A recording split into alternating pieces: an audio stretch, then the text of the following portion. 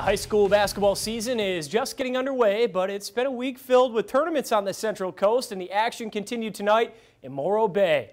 Pirates hosting the 38th annual HIT tournament. They were taking on Garces Memorial tonight early in the first. Eli Graves, strong drive to the hole, hoop in the harm, and that cuts the deficit to just 2. Then later in the first, Aaron Brengel from downtown, and he's going to knock down the triple. Pirates tie the game at 7.